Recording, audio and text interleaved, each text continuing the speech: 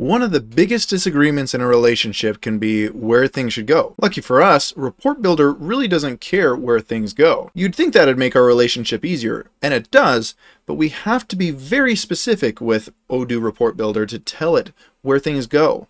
Otherwise, we can't be frustrated when it gets it wrong. So in the interest of repairing your relationship with ODOO Report Builder, today we're going to talk about how you lay out a report properly. So here we are on our demo.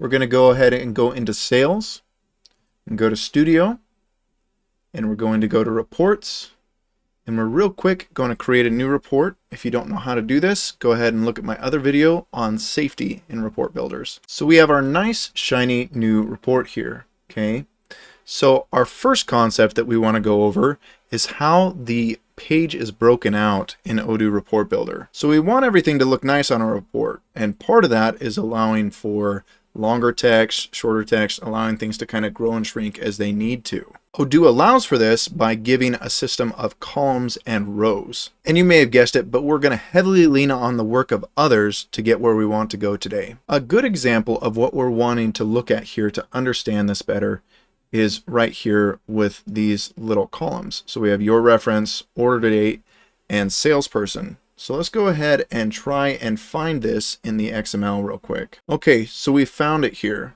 This whole section is going to be first a row. You see that the div right here, the class, is set as a row with a few other things in here that provide some formatting. So there's no set number of rows to a page. At least if there is, nobody told me about it.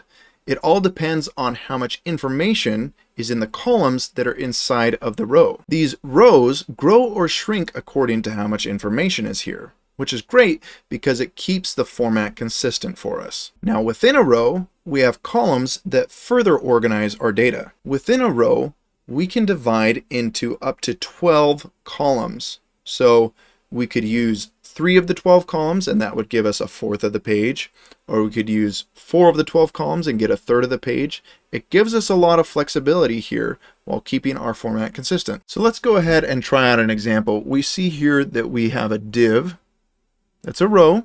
Okay, so everything inside of here is one row. Okay, so we see your reference stacked on top of a field called client order reference, and that's what we're getting here. But if we look up at the class for this div, which is again a column, COL, it's taking up 3 of our 12 columns with that COL-3. So let's have a little fun and change this up. Let's say we want to use 6 of the 12, so this will take up half the page. You see how that kicks this way out to where this whole column is taking up half the page? Let's go ahead and create another row for ourselves because we like this format. We can use it. So we're going to go ahead and select, and hopefully you saw this, I selected this whole thing right here, copied it because this is the row and everything inside of it. Go ahead and paste and save.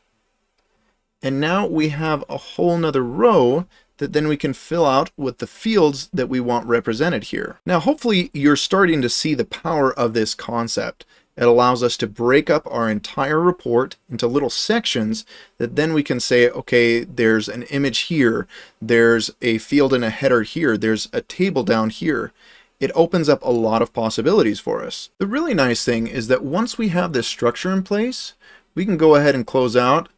I could come right here and say, instead of salesperson, I'm going to do a /, stick a field in here, and it's going to be their %happy.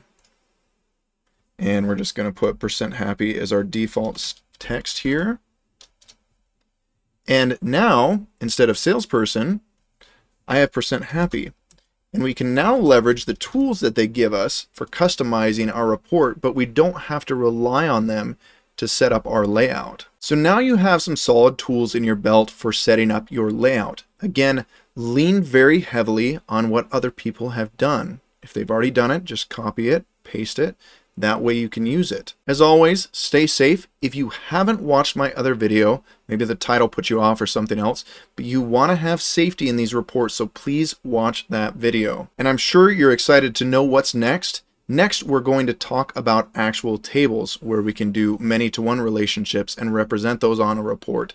Those are key You're going to be using them in a lot of reports, so we need to discuss those.